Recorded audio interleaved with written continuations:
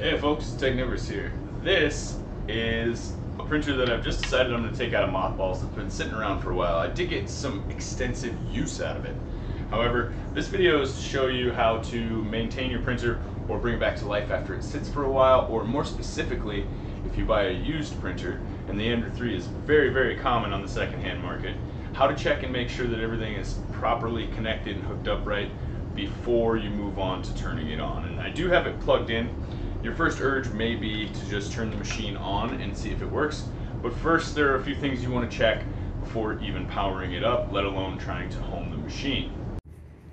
So here we have it. This is actually a pretty heavily modified Ender 3 V2.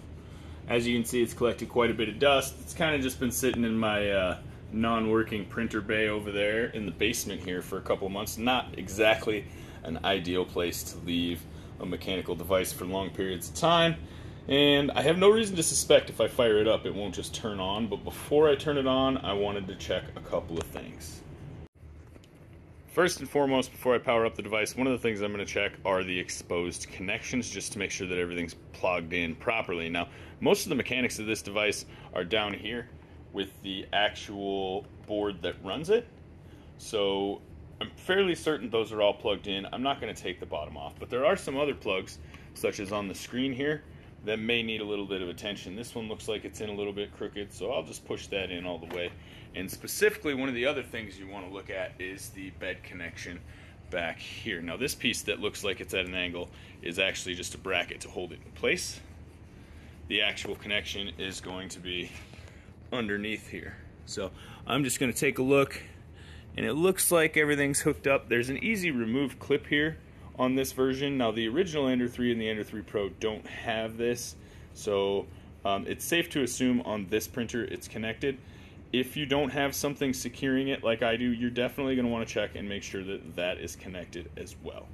The rest of these cables here, coming from the hot end, are basically going to all go down to the motherboard down there.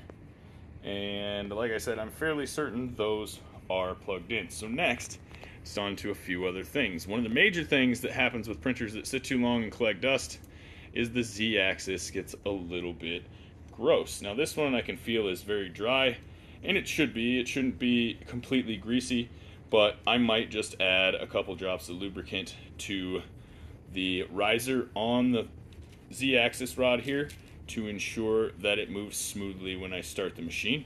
So let's go ahead and grab a little machine grease. So the first thing we're going to want to do with any printer that we're trying to restyle or refurb is take care of any dust that may be left over on the machine, because we're going to be lubing up some parts and moving some parts and reaching in places and checking things out. But as you may know, dust and mechanical components are not really good bedfellows. So we're going to clean them up as best as we can, look it over once or twice. Now, I've already dusted most of this off because I didn't want to show you how atrocious it actually was when I pulled it from mothballs, but there's still quite a bit of mess left on pieces of this. We're just going to get it as clean as we can so that none of those spots cause us an issue in the future. And once we have it all cleaned up, now we're ready to actually do some maintenance. One of the first things you're going to want to do is get yourself some tube grease. And by the way, I did dust this rod because we don't want it filling with dust and gunking it up or anything grainy. And I'm going to apply a fair amount to the rods just above and below the riser that rides on the Z rod. So that is this this guy right here. And as you can see, if I zoom a little closer here, as well as the fact that I didn't clean that well enough, I did get a little gob of the grease on both sides. So now I'm just going to leave that. And you should have a motor attached there if it's an Ender 3. If you have a direct drive printer, the motor will be on top of the gantry and not here, so it's a little bit easier to lube that up all around. So that is our first step. Now, you can, if you want, manually turn it a little bit and make sure it's rising and running smoothly. And this one is actually really smooth, but I wouldn't recommend turning the motors too much by hand. What you're really going to want to do is wait until you have the machine on, and then you're going to test it out. That will increase the distribution of the grease that we've added here and ensure that the parts that the machine needs to ride on are adequately lubed. after we're done with that, the next thing we're going to check is the eccentric nuts. Now, an eccentric nut is a nut that is not, the hole is not in the center. And the reason for that is as you turn the nut, you can adjust the distance between the rod that goes through the nut and another surface. In this case, the contact surface we're talking about is this vertical piece of V-mold railing here. And the eccentric nut is on the inside wheel. These other two have spacers. This one is actually a nut, and I can show that to you real quick here. You see the typical hexagonal shape of an eccentric nut. Over here you see spacers. So the best way to test if the nut needs to be tightened on the gantry is to try and wiggle it a little bit. And if you don't see it sliding up and down the rail as you wiggle it, it's tightened and adjusted properly. There is also an eccentric nut on the wheel of the bed. On this printer it's actually in the front, and these are for leveling the bed.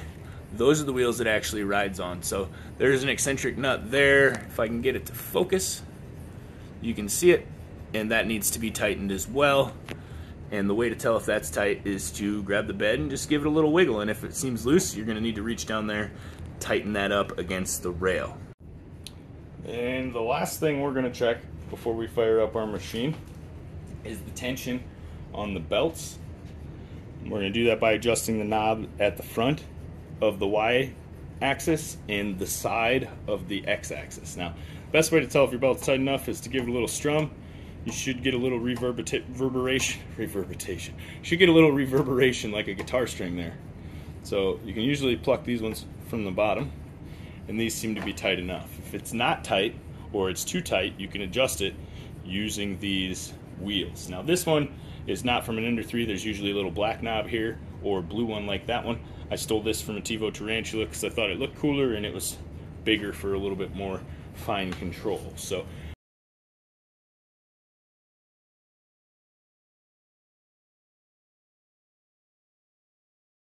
finally ready to turn the machine on. So I flipped the switch in the back and you can see here that everything seems to be working properly. I'm going to go ahead and home the machine. Now we have a few more maintenance things we can do before we need to print, such as leveling the bed. So I'm going to show that real quick here. Now modern systems have an ABL system where you can just auto bed level, but if you're using the paper method, you're going to want to go to every corner and adjust the wheels until it is just snug enough to move the paper slightly in between. And then you're going to want to do it again and go around diagonally. Now that I've got the bed all leveled out, we're going to run a few test prints. One of the first things we're going to print is a calibration cube, and we do that because it's a specified size and we can measure it and make sure we're extruding properly. However, you should expect to run into a few hiccups at first because, you know, not everything in life is perfect. So the problem I was having here was it was too close to the bed. That wasn't because of leveling, it was a Z offset problem. So I adjusted the Z offset a little bit, which I can post a video about in the corner, and I ran it again. This time it started off way better. However, my lost adhesion, as you can see, and the piece had to be started a third time. So I adjusted my Z offset once again. Alright, so we are up and printing. When I'm done printing this, I'm going to measure the cube itself and see if it's the dimensions we specified, and from there I can make some other minor adjustments. So now from here, basically all we need to do is the basic stuff you would do to a new printer to make sure it's calibrated properly, which is run a few test prints and maybe make some minor adjustments. Now I'll link to a series that'll give you some hot tips on what to do next up here, especially for the Ender 3, but it works on pretty much all these old Cartesian style machines, such as the old artilleries and the A-nuts. We'll be pulling some of them out of mothballs here shortly, and also getting this awesome artillery over here I have running. But so there you have it, folks. The used printer is all back up and running. Everything seems to be in working order. If you need more in-depth videos on this or any printer like it, such as the Cartesian machines behind me, I will put up a link in the corner here. Feel free to check that out. It will also give you the next steps, which is basically to do all of the test printing and calibration you would do if you purchased a new printer, just to make sure that everything is running as smoothly as possible and up to your specs. So that's going to be it for this video, guys. If it was helpful, please subscribe, leave a like down below, and leave me a comment on any specific questions you have regarding this machine, I'll see if I can point you in the direction of a video, because I probably already have it, and if not, you might get lucky. I might make one just for you. Technivorous out.